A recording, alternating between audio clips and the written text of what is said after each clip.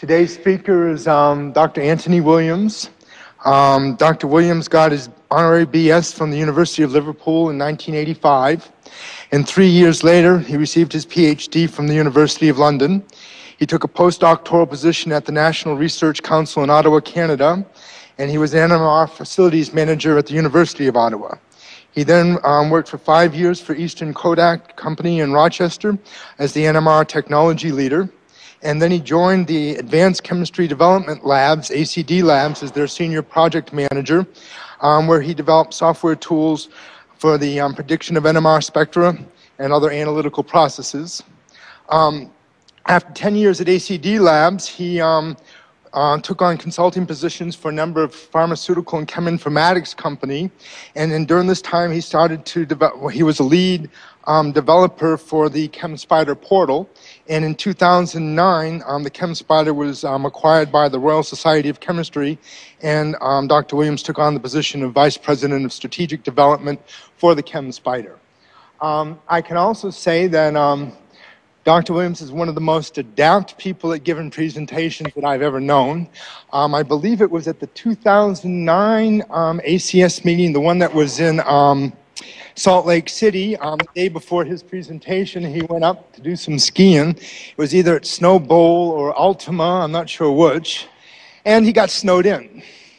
And his presentation came on, and he managed to find a corner of the ski lodge where he could take out his laptop and gave his presentation ad hoc through the ski lodge. Is that not correct? It's a slightly different story. I went up the morning of my presentation with a colleague to drop his son off, and while we were dropping his son off, the snow came in behind us, and I got stuck on the hill in a suit and tie, and I had to give it from a lodge. And I gave my first presentation from the lodge via WebEx and Skype, and 2 hours later we were off the hill, and I gave my second one in the same room face to face. So. Okay, well, with that, I'll let me introduce Dr. Tony Williams. Thank you. Well, I may look like I'm speaking from a dark hole somewhere in the world. I'm in North Carolina, actually. Hopefully, everyone can hear me. If you can hear me in the back, please raise your hand. Excellent, but beautiful. Okay, so thanks for showing up. I will do my best to keep this light-hearted and entertaining, because trying to give presentations from afar is hard, and I believe trying to listen to them is pretty difficult when somebody's not in the room. What I'm going to talk about is light-hearted and entertaining because of the nature of what it is, trying to navigate an internet full of chemistry. But it's also extremely important and will become increasingly important as the internet just continues to dominate as a data source and provider for us. So I'm sure all of you use the internet every day to research something that's related to your work. Certainly you're all using it in the evenings, you're all probably looking at maps, that just the internet is everywhere for us. But when you're looking for chemistry, you're either looking at PDF files online, or you're trying to find chemicals to purchase, or you're looking at information on Wikipedia, etc., etc. Lots of chemistry information online. The question is, what's there, and is it of any value? What's the quality? Certainly, there are numerous representative flavors. I will give you some examples of that, just in case you're not aware of them. I will show you how the internet can actually be searched today by chemical structure. So it is possible today to draw a chemical structure and search the web for that chemical. I'll show you some ways we've been working on that. I will discuss the quality on the internet because, of course, everything they say about Britney Spears is true, and in the same way, everything they say about a chemical is true, as well we know.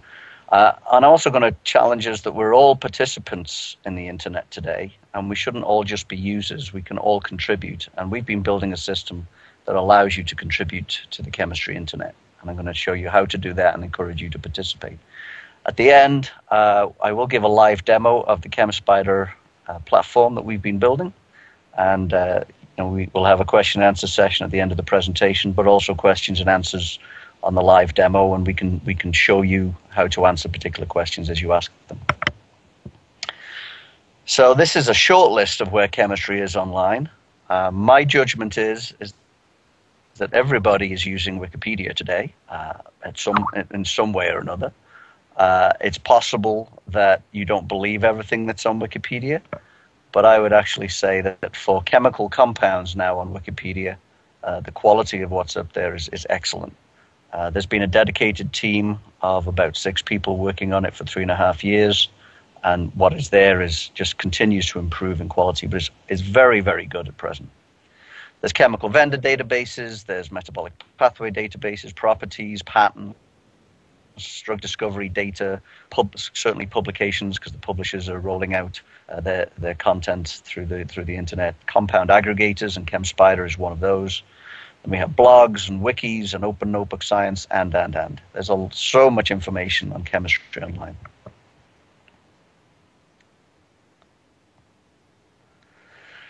So these are some of the representative flavors of chemistry.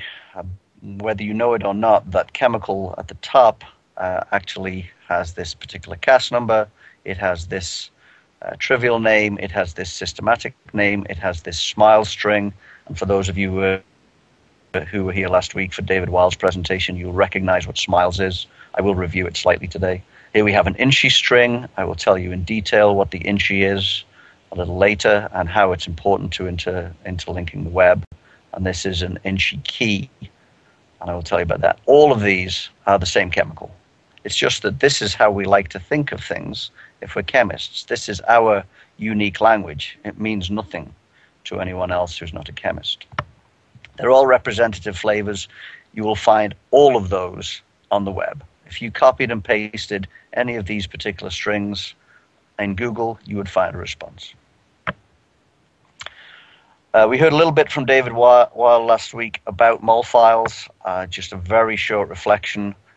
These particular types of depictions of chemical structures are showing atoms and bonds connected. The bonds have order, so this is a single bond, this is a double bond. These are rings. These are single bonds out to a methyl group, for example. These are commonly drawn in flat form. They are called 2D mol files. So they have XY coordinates only on the page, but they can also contain 3D geometry. So they can also be XYZ geometry. This is what a mol file looks like under the hood, and it's a set of coordinates as well as connectivities. This carbon is attached to this carbon. It also has a proton attached over here that's not shown. It's also attached here. And what these do is they represent the connectivity of the molecule.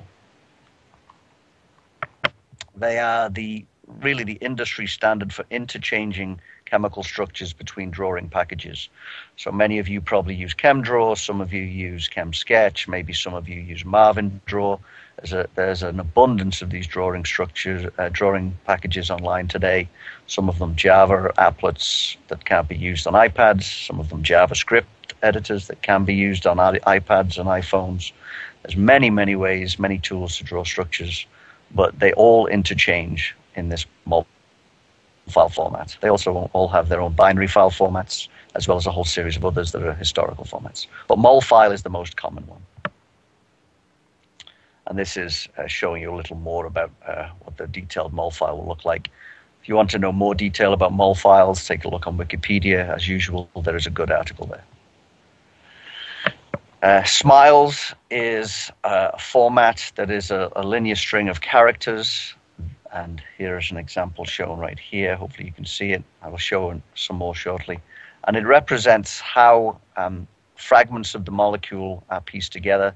There are no coordinates involved. So if I passed you this particular string of characters, even though it does represent the molecule, what you would have to do is you would have to push that through a converter that would turn that molecule into a set of connections. Then you would actually have to use a layout algorithm that then, if you like, expands that molecule into a form that is visually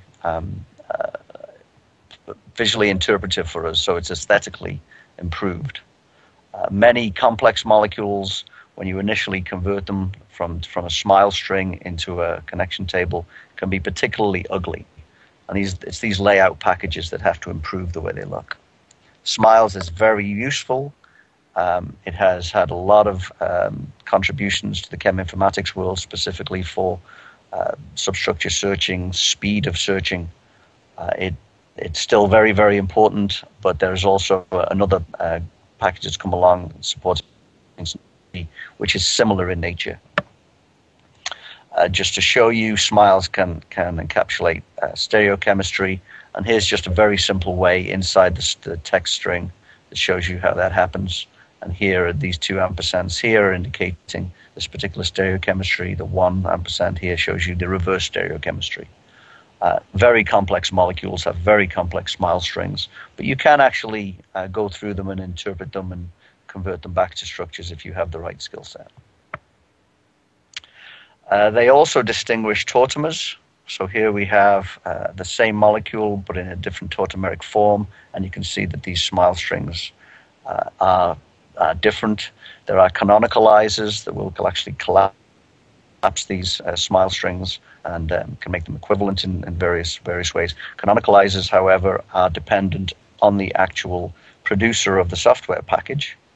So because there are numerous software packages, numerous smiles converters, smiles will actually differ from vendor to vendor, and the canonicalizer itself will differ from vendor to vendor. As a result, the same molecule in the hands of various database providers or chemical software providers, the same molecule will be represented by a different smile string. That's a significant problem, because now if you have one database built on one cheminformatics provider containing smile strings and another built on smile strings built by a different vendor, the same molecules cannot connect together because the smile strings are different, even when canonicalized. And here's an example. These are vendor-dependent smiles for one particular molecule. This is ACD Labs. This is OpenEye, and this is one of the databases called Chembl, which is hosted by the European Bioinformatics Institute. This is off of their database. These are actually all meant to be the same molecule, but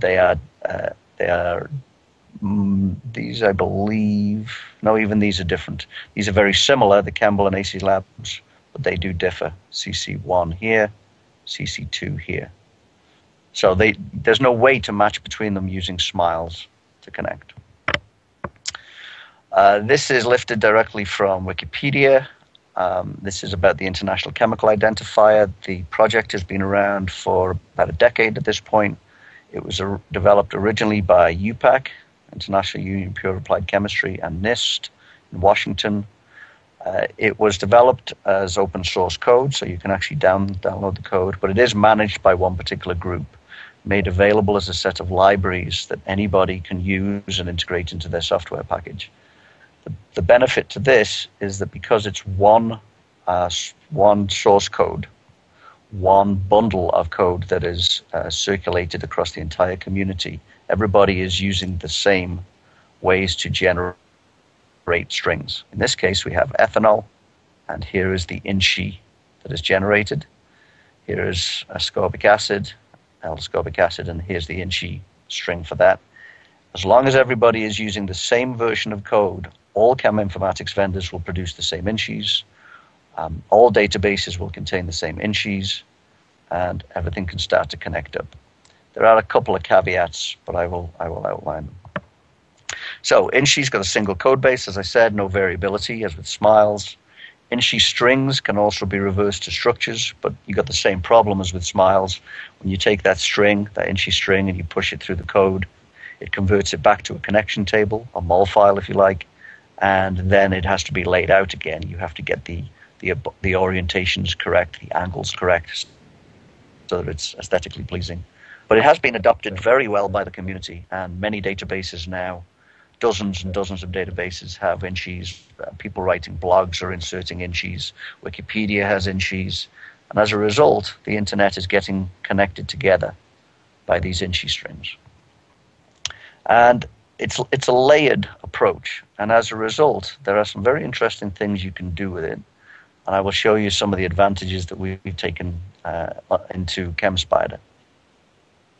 What we have initially is the molecular formula. Then you have the connectivity, and that's called the main layer. And what it does is it displays for you, if you like, the molecule and encapsulates all of the connectivities, but it doesn't isolate the charge, it doesn't take care of the isotopes, and it doesn't deal with the stereochemistry. It's just the connectivities. Then you have the charge layer, telling you whether the molecule is charged. You have a stereochemical layer. You have an isotopic layer.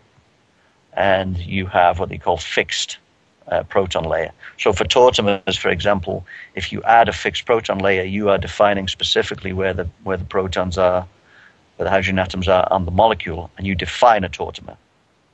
So you can distinguish multiple tautomers with different inches.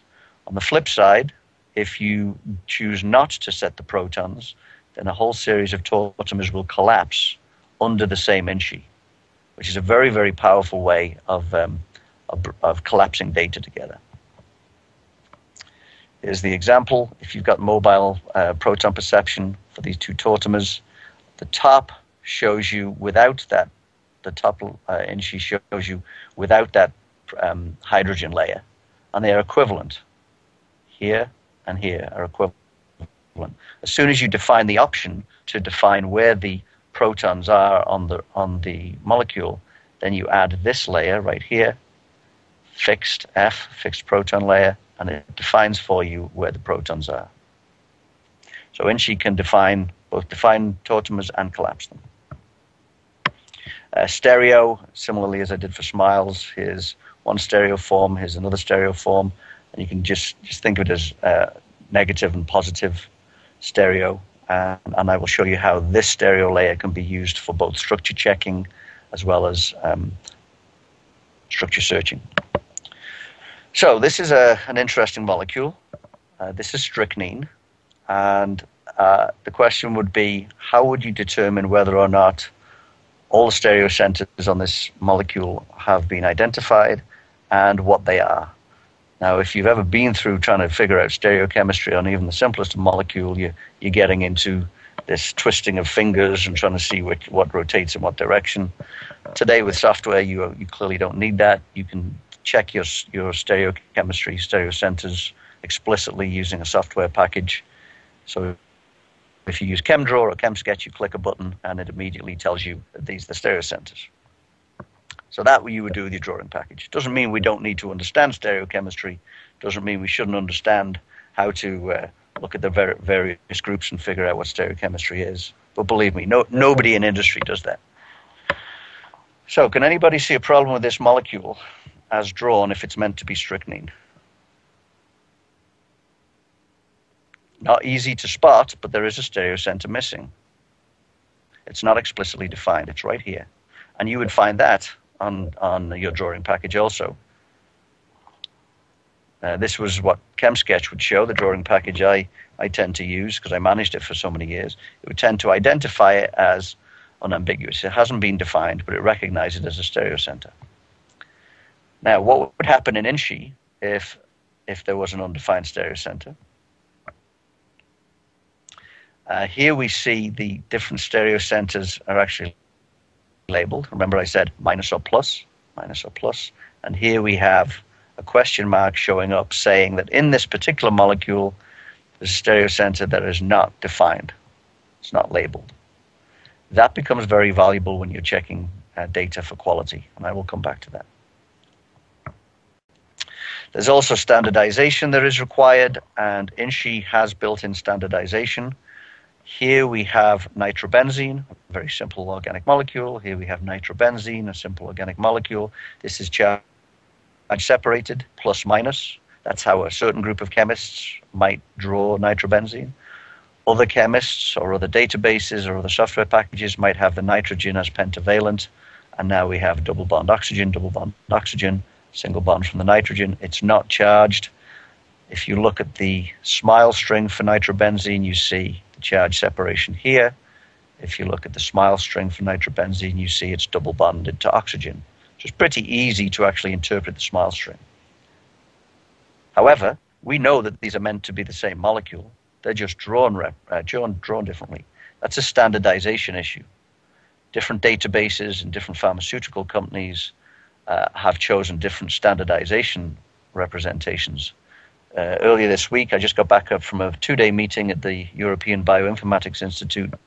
60 people in a room, pharmaceutical companies, database providers, public database providers, commercial tool vendors, all trying to come up with ways that we can agree to standardize small molecules such that when you're trying to link between these databases, you can do it efficiently. If I linked by smiles, I would miss it. If I tried to merge databases together, for example, when Glaxo acquired SmithKline to form GlaxoSmithKline, they had to do this standardization. They had to choose one approach. There are millions and millions of chemicals together. It's very challenging. INSHI has built-in standardization for certain types, and here you can see it doesn't matter whether you have it as charge separated or as pentavalent, you actually have the same INSHI. So it has that built into it. Also highly advantageous. Here's another example. The charged salt, so you've got the chloride anion, and here you've got the hydrochloride. The smiles are distinctly different. The INSHI string is the same here and here. And the INSHI key, which is just a hash of the string, is also the same. I'll tell you a little more about the hash. So for this particular molecule, you take any INSHI string, and why would you want to form a hash? Well, this came up after a visit to Google. People who were developing INSHI visited Google and presented to what they were trying to do, because basically Google is the top search engine in the world. It doesn't mean that you don't use Bing or Yahoo, but Google is certainly the name. People use it as a verb. And what was discussed at the Google meeting is that large molecules have extremely long INSHI strings, and they truncate. And if you truncate an INSHI string in Google, then you're clearly not going to be searching the right molecule because you've just shrunk it. There are also other things that go on with Google where it starts to deal with characters in certain ways, and you can end up with some mishits. So the suggestion from that meeting at Google was, why not hash it using a well-defined algorithm and hash it into two components. The first component of the string is the connection. It's how the atoms and bonds are put together. So now all tautomers will end up having the same connectivity. All stereoisomers will end up having the same connectivity. Everything with different isotopes, different charge, will have the same connectivity. So this first part of the string will end up being equivalent. And the second part of the string contains isotopes, stereoisomers, stereoisomeric detail, charge, etc. This brings so much power to interlinking the internet for searching, as you will see. So I will tell you more about ChemSpider shortly, but this is a piece of what ChemSpider has brought. We've built a database of over 25 million chemicals, or over 26 million right now. It's linked out to 400 data sources. For each chemical record we have on the database, what we do is we bring it in and we manage it as a connection table. So you can see all the stereochemistry, you can see the layout, you can see all the stereo bonds on the sugar moieties. This is labeled as vancomycin. This is supposedly the structure of vancomycin. Whether it is or not is a different question that will come up shortly. But for right now, it's a molecule that you would find when you search vancomycin. Because we have the connection table, we can pass it through a whole series of algorithms. And we can populate the database with properties. For example, systematic names. If I asked you to generate the UPAC name of that chemical, believe me, we can do it faster and more accurately with software than almost anybody in your room, I'm sure. I don't know how many of you could generate a UPAC name, but it's a fraction of a second with software today. The rules are well defined, it's ideal. We can predict log P, we can predict log D, we can predict boiling points, we can count number of rotatable bonds. We can do so much of this with computer algorithms today, and you end up populating a database with a set of properties that you can now search very easily. If I said to you, what's the molecular formula of that? That would take time. What's the monoisotopic mass that a mass spectrometrist would want? That would take time. This is all done. It's all pre-calculated or generated. One of the other things we do is we pass it through a SMILES generator. And as I said, there are numerous. We use one SMILES generator from OpenEye. We also use the INSHI code that is supplied by the UPAC project, and we plug it in. Every molecule, every connection table hits that INSHI code and generates an INSHI string and an INSHI key. Today's INSHI strings are generated as what they call standard INSHIs, standard INSHI strings, and that is a predefined set of options that all database providers can use. Once they click the checkbox that says generate standard INSHI key, all of us are generating the same keys. This enables us all to connect together. So this is the standard INSHI key. Remember that this is the core structure, the connectivity, and this is the isotope layer and charge, etc. Once we have vancomycin sitting on ChemSpider, then we have this ability. And I will show this live in the demo later for molecules you might be interested in. If you click on the first part of the string, what it does is it simply passes that part of the string out to Google and searches the molecular skeleton. If you click on the second part of the INSHI key, then it passes the entire length of the string out and searches the full molecule. One button click and it uses the Google search engine. I'll come back and show you the successes in a moment because there are some questions. For now, let me go to another molecule called vincristine. I don't know how many of you heard vincristine, but if I said to you, find me information on vincristine, you'd probably do the following. You do a name search on Google, you might go to Wikipedia to find out more about it, you might go to Wolfram Alpha, you might do name searching to try and figure out what vincristine is, because you can't molecularly search it because you don't know what it is yet. So you will do name searching in various places and you will get back a representation.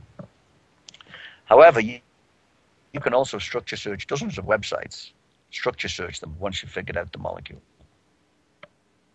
What would it be like if all of the name searching and all of the Wikipedia articles and what's on Wolfram Alpha and all of the other databases that you are finding information on and all of the dozens of websites that contain structural information, what if it could all be searched from one single website based on name or structure? What would that enable you to do? That's what we tried to do. That's what we've been working on, and what originally started as a hobby project, myself and a couple of friends, 3 servers, 2 hand-built, 1 purchased. And by hand-built, I mean plugging chips into boards and buying the cases and shoving in the hard drives, plugging it into Time Warner cable, running out of a basement and taking thousands, then tens of thousands, then hundreds of thousands of hits in a day for people searching chemistry data. The result of it was ChemSpider. This is a free website. It's free to everybody. There are no charges for anybody to use it. There are no charges for you to take data from it and use it. You can deposit to it. You can participate in curating it. We have services available that people can link their own software to, and that's happened. We've got dozens and dozens of people linking their software to it now. This is what ChemSpider looks like. The simple search would be type in the chemical name. The structure search would be, if you know the structure, then you can search that structure by pasting in a mol file or pasting in a SMILE string or an INSHI string or an INSHI key or uploading a ChemDraw file, things like that. And we also have a whole series of advanced searches such as find me all molecules out of the 26 million that have this substructure, molecular weight between 230 and 234, and I know it's got 2 phenyl groups and an isopropyl group from my mass spec fragmentation. You can do that type of search.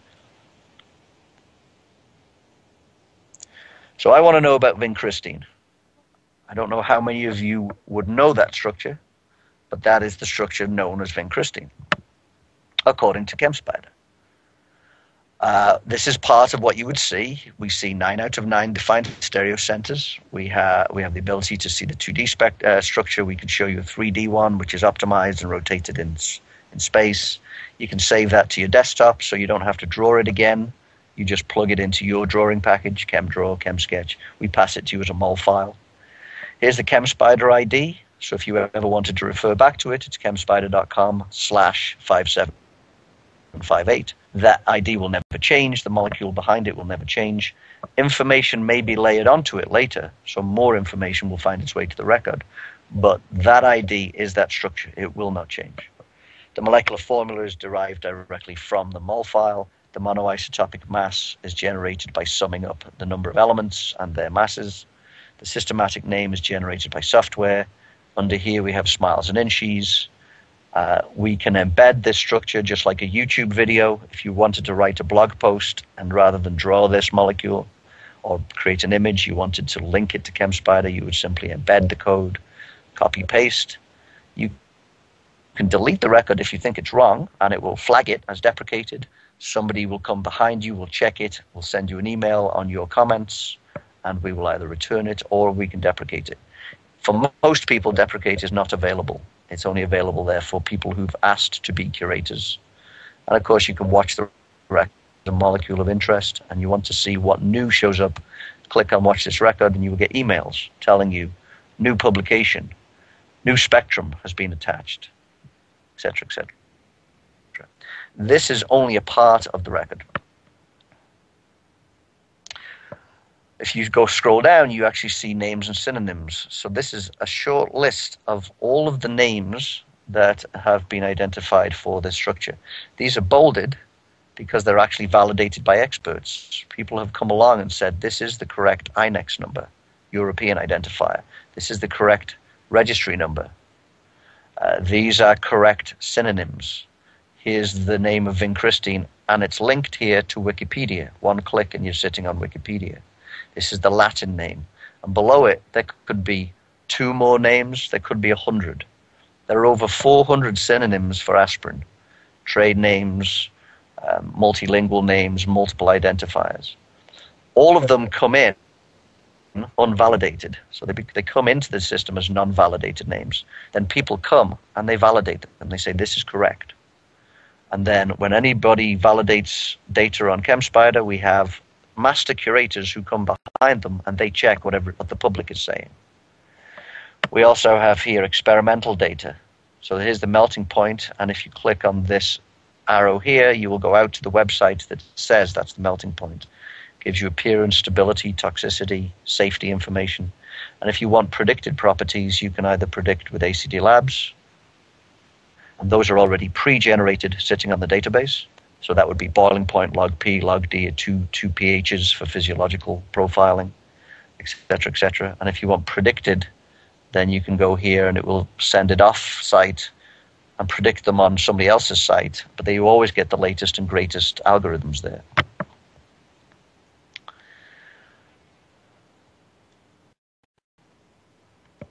If you want to know where to buy it, because chemical vendors are giving us their data sets to deposit against ChemSpider, then you can source vincristine as represented on our database by these 3 data sources. Here are their catalog IDs. You click on any of these links, it takes you to their website. You can go through their ordering system, etc., etc.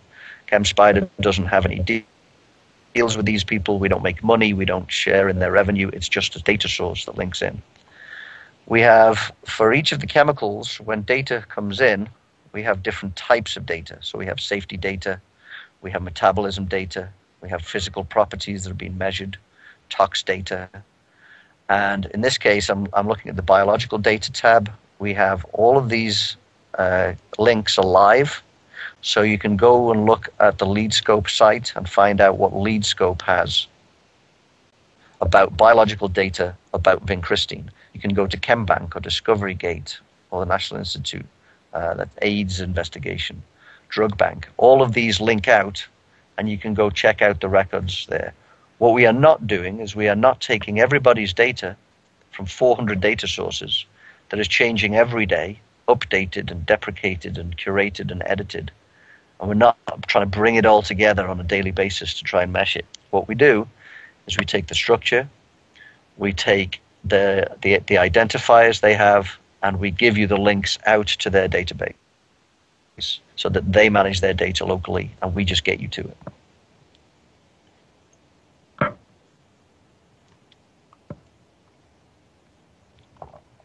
We also take you to patents.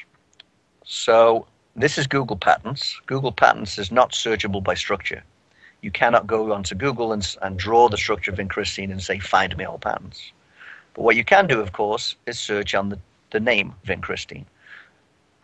However, vincristine has multiple names, as I showed you. All of these names are valid. Go back here. All of these names are valid.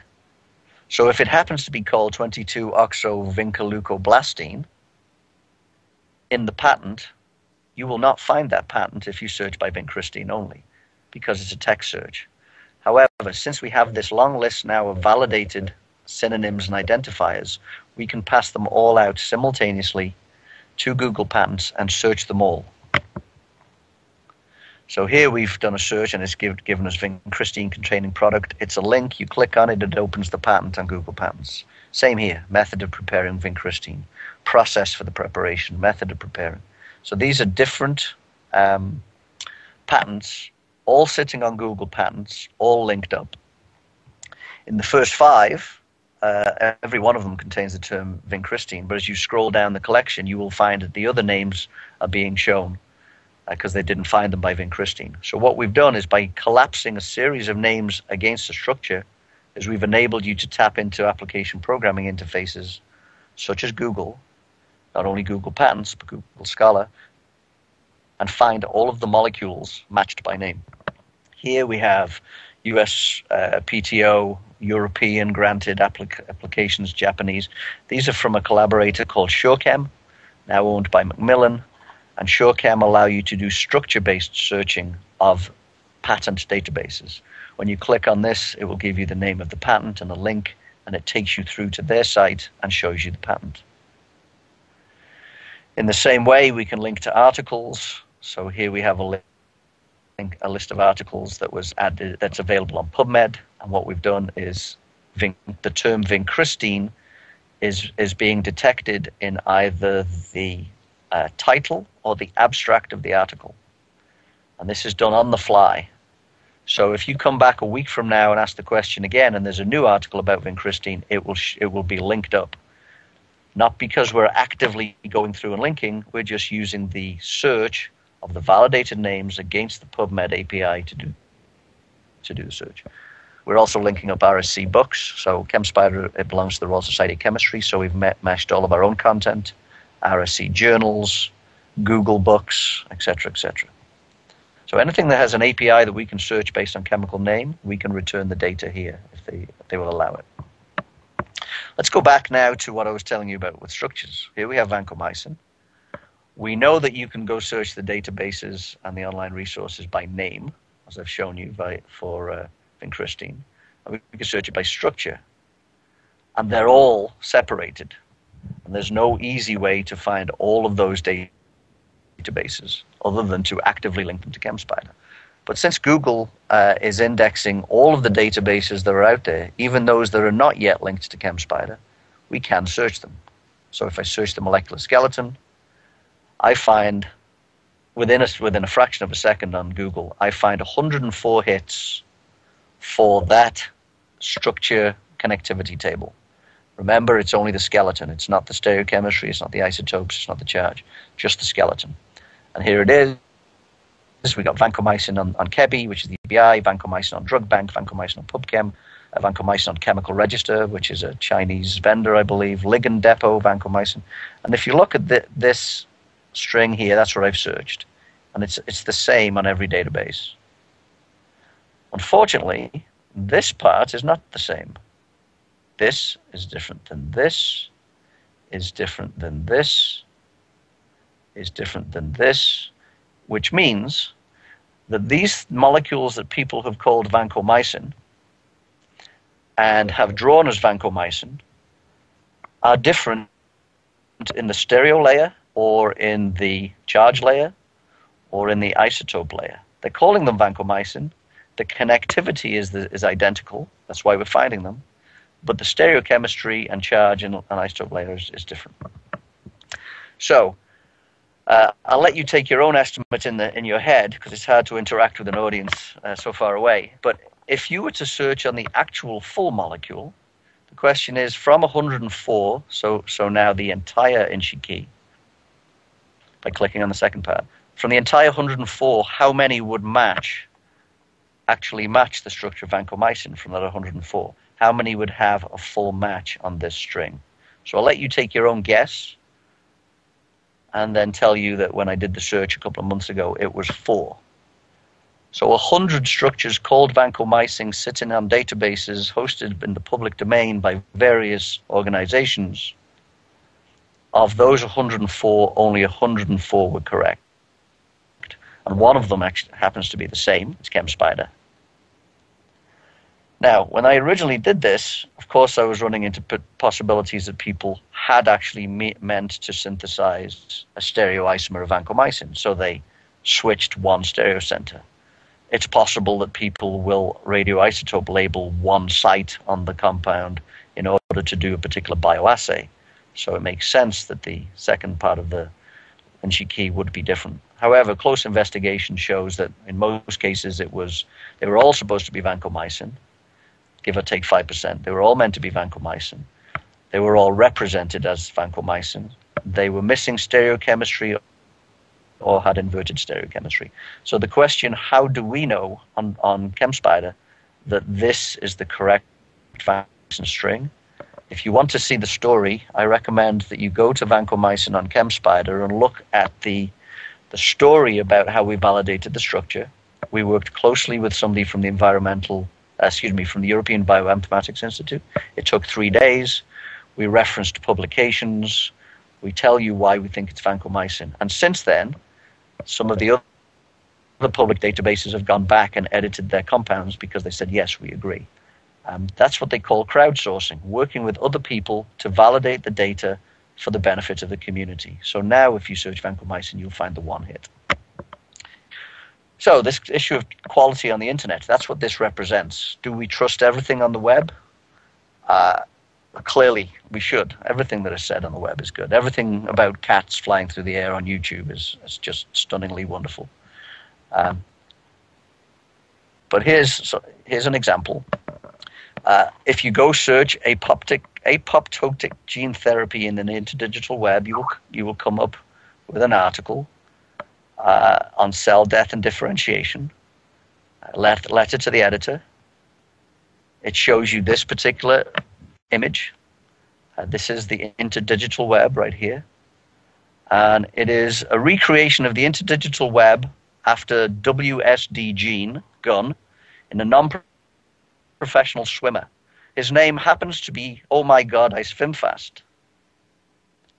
Now that seems rather strange to have a non-professional swimmer suddenly called Oh My God, I Swim Fast.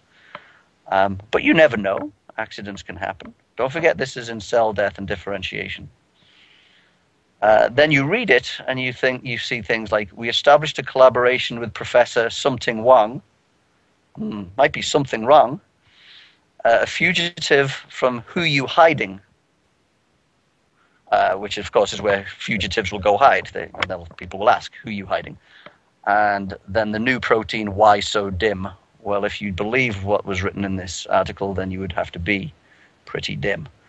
I've actually spoken to the editors, numerous editors at Nature, where this article is housed, and they tell me they don't know about this. It wasn't an April Fool's joke that they're aware of, but it sits out there registered in PubMed and findable. So, of course, what's said on the web is true. If we could all contribute chemistry to the web, if it was not just about me, so if I wasn't the only one who thought that my answers were important and everything I do was important and I should keep it to myself, if that's how the world worked, then maybe we'd end up by me contributing. So we might have a community-built encyclopedia. I might know where the best restaurants are. I might get good advice on books to read. I might know which movies to watch. Might know which plumber to call, and data might be open. I might contribute some. And of course, that is the world of today. We have a community-built encyclopedia, and it's brilliant, and I judge every one of you use it, but might not fully trust it yet. Which begs the question, why did you trust Britannica? I might know where the best restaurants are because some of us use Foursquare and we help each other find good places to eat and get bargains, and people write book reviews, people write Netflix reviews. This is the world of today. People are contributing all the time. The question is, will that and can that happen in chemistry? So, as I said, ChemSpider is a host for community contributions. Most of the databases out there are not. If you find errors, it's very hard to report them. You send an email, you don't get a response. Not all of them, but many of them. There are no simple ways to curate, edit, annotate, and comment on the majority of databases. In fact, while I was in Britain, I showed the EBI the chemical terminal dimethyl. Terminal dimethyl. And if you go search terminal dimethyl and you check on drug bank, you see 2 methane molecules. If you search on, and there should be it should be methane, it shouldn't be 2 methane molecules. If you search on wolfram alpha on terminal dimethyl, you see 2 methane molecules. You search on PubChem, 2 methane molecules. They're all incorrect. They all refer to something called methane, which we all know about from cows and global warming. And that's what should be there. I left a comment on Drug Bank, and it has still not shown up after 4 days. I have no ability to leave a comment on PubChem, which is 30 million chemicals hosted by NIH. And when I submitted to Wolfram Alpha, and the last 5-6 reports I put on Wolfram Alpha resulted in no changes in 2.5 years. So even if we do, as a community, try and help these things improve, there are problems. Many are non-responsive. ChemSpider is different. You come, you leave. If you choose only to leave a comment, you're generally going to get a response if it's within working hours for the Western world, and RSC is housed in Cambridge, and I'm in North Carolina. So you're going to get feedback generally within, I'd say, 5 or 6 hours. You will certainly get feedback overnight, except for maybe if it's the weekend. We will tell you whether we agree with your comments. If we don't agree with your comments, you'll get a detailed email explaining why. But we go one step further than that. If you choose to become a curator, you can log in, you can say, I want to be a curator. You can come. You can remove chemical names. You can make annotations. You can submit your spectra online. And believe me, when your spectra go online, they will also get validated, because we feed them out to students in a game. And when the students play the game to interpret NMR spectra, they will catch bad data, and it will be deleted from the database as a part of playing a game called spectralgame.com. You can submit images, you can submit movies, you can submit entire stories about how to synthesize a molecule, and it's all immediate. When you publish it, it goes live immediately. Have we been vandalized? Yes. My recollection is maybe 3 times ever in 4 years. We've had people accidentally remove a name that happened to be correct, but when we've challenged them and argued with them about why we think it's correct, in general, we can get to a good agreement. We've had somebody submit a photograph of a mouse under an explosive, only for them to explain that he worked for the army and he was testing the system, and he replaced the explosive mouse with an infrared spectrum within an hour. And we've had somebody try to sell their house on ChemSpider. I don't think it's sold. But this is a live system. So you contribute, and it's live and immediate. You can become a data source. You can put your photograph up there, all of your details, what your research is, and you can house your own data source on ChemSpider live for the community. If sites allow direct feedback, my request to you as users of the web is please leave it. If you happen to go off and use ChemSpider and say this molecule is ugly, please tell me it's ugly. Tell my colleagues it's ugly. Don't just walk away saying ChemSpider's got ugly molecules, because when you leave the comment, we will deal with it. And curating existing data, we have active projects going with people that Bob knows, like Jean-Claude Bradley, where we're curating melting point data. As a result of curating melting point data derived from multiple public databases, today we have the best melting point prediction algorithms in the world. They are fully open, fully available to anybody to use, anybody to contribute to, anybody can add more data in. And it's only by working together and collaborating that we're managing to improve those data. This is an example of a spectrum that was uploaded. This is cholesterol. It's a C13 spectrum. I can show you on ChemSpider directly, but I can zoom in on this. I can vertically scale it. I can download the data. So if any of you need spectra for your classes, proton, carbon, 2D spectra, infrared, Raman, IR, mass spec, electron impact, please visit ChemSpider. There are over, I think it's 2,500 spectra now. The majority of them are marked by the contributors as open data. That means that it's fully open. You can take it, you can do what you want with it. You can even commercialize the collection if you choose to. I don't think the community would appreciate it, but you can. There are no license boundaries to open data. So all of these data are there for you to use. And as I said, we feed this out to a game. We also have another project running in parallel called ChemSpider Synthetic Pages. ChemSpider Synthetic Pages is for reactions. It is community developed. So we've developed all the code, we've set up the database, we've set up all the templates, and we house it. But we don't actually submit any articles at all. No syntheses come from the RSC. What we've done is we've said, please come along, and if you have reactions of interest that you wish to share with the community, please submit them. It was originally, the original data set was from 3 academics in London called Peter Scott, Kevin Buckham-Milburn, and Stephen Caddick. They set up a database online, and they merged with us, with ChemSpider, so that we could do some pretty things with what they'd been doing. So when you click a switch in the article, every chemical is highlighted in the article directly. You can hover over it and it shows you the molecule as a pop-up box. You can click, it goes into ChemSpider. We host the spectra associated with the reactions. All of the reactions themselves are downloadable. You can download all the molecules. And again, these data are there for you to use. We especially encourage students, because when we take these submissions from students, it teaches them how to write up an article. It teaches them how to deal with electronic systems. And we do give them a DOI, a digital object identifier, that they can put on their CV. This is essentially an electronic journal focused on reactions. It's called ChemSpider Synthetic Pages, and it's at cssp.chemspider.com. Very simple, template-based. Every article submitted is reviewed by the editorial board. That is 4 organic chemists, 4 synthetic chemists, with a bias to organic, but Peter works on organometallics.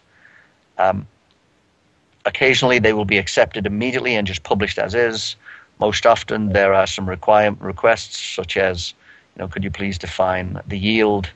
We're a little suspicious about the temperature, only to find out that somebody's left a 0 off the end of their refluxing temperature or something. So we give an iterative feedback. It improves the quality of the article. It's generally live within a day. Some take a few weeks to interact, and it ends up making a much better article for everybody, the author as well as the community.